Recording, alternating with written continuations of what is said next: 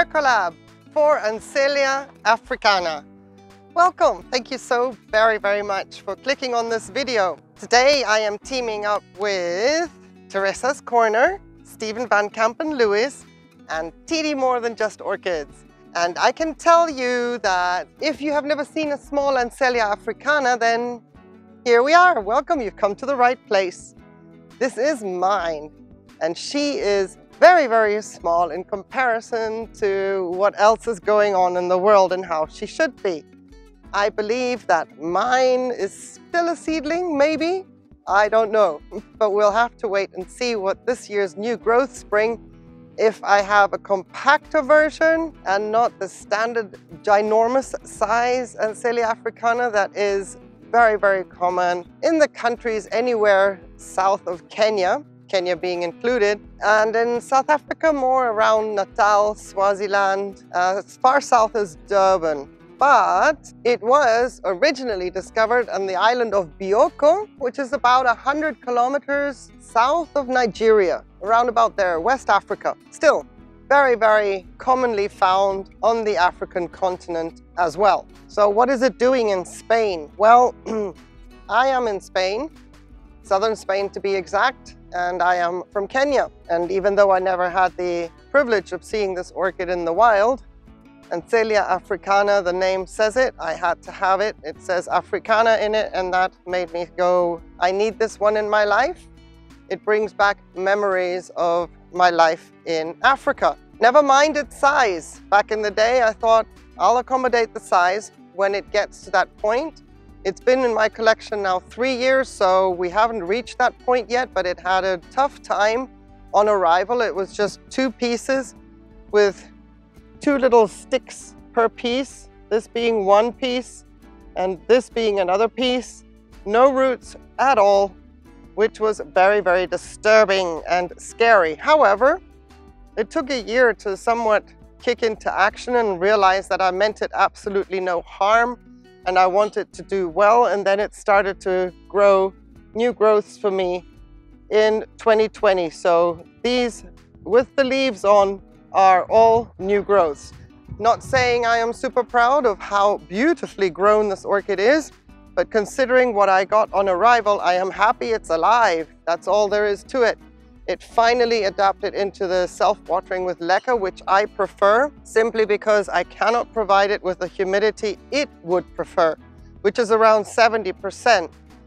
I don't have that in my climate. When it gets colder in winter, it doesn't like the cold temperatures, being a hot to warm grower. My temperatures in winter in the dining room can get down to 14 degrees Celsius.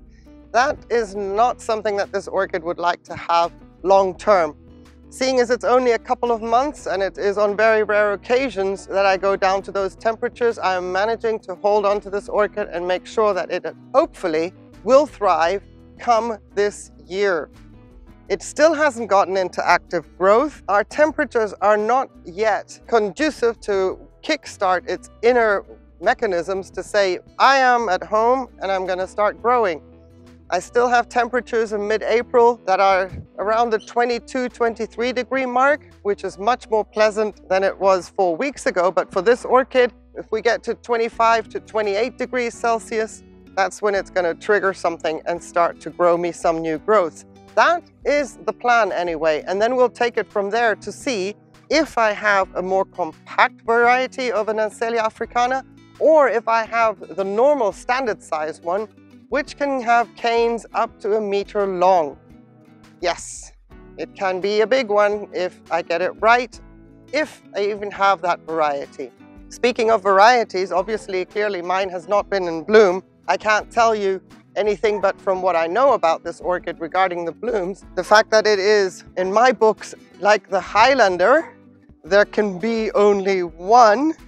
It is a monotypic genus of orchid with only one species in it. However, when they get around to observing and analyzing this Ansellia africana, because of the vast variety of blooms, I mean, the blooms don't all look the same, so I still don't know which one I've got, because I could have just the yellow form with light yellow blotches as opposed to what I want, and is the most desirable form, is the yellow with the burgundy and brown blotches, giving it its name of the leopard orchid.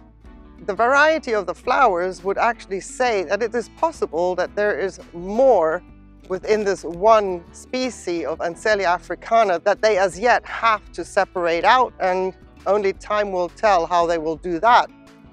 But if you see, for example, an Ansellia africana with yellow blooms that have sort of a pale yellow marking, it would kind of bring to mind that it is the alba form of something, much like a Psychopsis bloom, that you get the alba as opposed to the different color contrasting with the darker brown and oranges.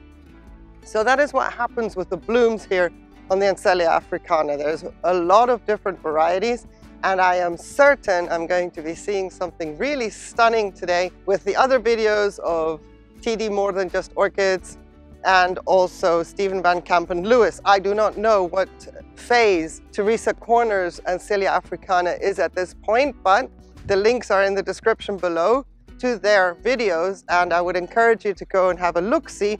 If my small little example here is not exactly inspiring you to get one, but we've got to start somewhere, and it wasn't easy to find this one, and that's probably why I got duped with some canes, because one orchid was torn apart to make it last through more and more buyers. I don't know, but at least I have leaves and it is alive. So my preferred setup, as you can see, also with this one, is Leca and self-watering, and that is because of my low humidity in my climate. I would prefer to be able to give this exactly what it needs, but I can't. So I try to compensate with my setup with the Leca and self-watering. Once this orchid gets growing and starts with new growths, it's time to fertilize, and fertilize hard and a lot. It's almost like a catasetum. Once it gets growing, you need to be pumping that water in and fertilizer at a rate of knots to keep up. Clearly, I have not been able to do that as much because mine is a recovering pieces of remnants of a stick of an orchid.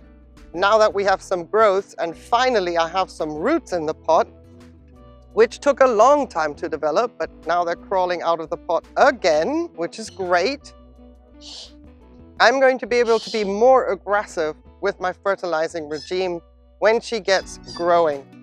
I do keep the microfiber wet at all times, even if I don't have the reservoir full, especially in the winter. For me, it's a little bit of a balancing act to make sure that she is happy in my low temperatures. Please excuse Ciliano in the background if you can hear him. He is having his mid-afternoon fit, as he normally does. I appreciate your patience with Ciliano. Where were we? Low temperatures, yes. My winters can go down to 14 degrees Celsius where she lives in my dining room. It is rare, and they can tolerate it, they can take it, but it's not something that she would prefer long term. So thankfully, I only get that every once in a while. Most steady temperatures in my winter is 17 to 19 degrees. And in the summer, well, my goodness, the heat is on, and a lot of it. I'm like the Ansellia africana. Give it to me hot, give it to me, well, more humid would be nice, but I don't get that here in southern Spain. But this is perfect for her when the temperatures start to rise. She will be waking up, and then hopefully we can see if she is a compactor grower or if she is a little bit more of a stunted grower. Either way, when I start fertilizing, it'll be at 300 parts per million. I am not upping the fertilizer concentration specifically for one orchid, but I put in a lot more often because she will be drinking up the reservoir pretty fast. So instead of just 300 once a week, she's probably getting 300 steady throughout the entire week. And that could be twice, 3 times when we really get going, because that's how much she starts to drink up. You can see that the high fertilizer has not left any residue on the top of my Leca, even as she is only growing these small first growths that I got. So this one is a hungry orchid. I do flush through every single time, though, when the reservoir is empty. Twice with a mask, I use it as a measure, and then I refill with 300 parts per million again. And in the winter, I'm a little bit more conservative. Obviously, no fertilizer, there is no need, she's not growing. but I am conservative with regards to the water in the reservoir. I make sure that the microfiber never goes dry, but it doesn't mean the reservoir has water in it. And if I just repeated myself, again, apologies. Ciliano is really, really distracting me. Thank you for putting up with this. I appreciate it so much. Right, so she lives on the top shelf of my dining room under blurple lights, directly under blurple lights in the winter. She is a super highlight orchid. And when she is outside, because the weather in the winter here in southern Spain is agreeable and nice, and in certain pockets it's toasty, I have her on the top shelf of the rack when I have it on the west side of the patio. So she is a full light orchid, full sun, heat, you name it. This one loves it. Now that we have sort of switched with the angle of the sun, my east side gets more sun during the morning and then into early afternoon, but the hours of the sun remain the same, 6 to 7 hours of sunshine every single day. But she is on the top rack, again, in her perched corner there, but on the east side.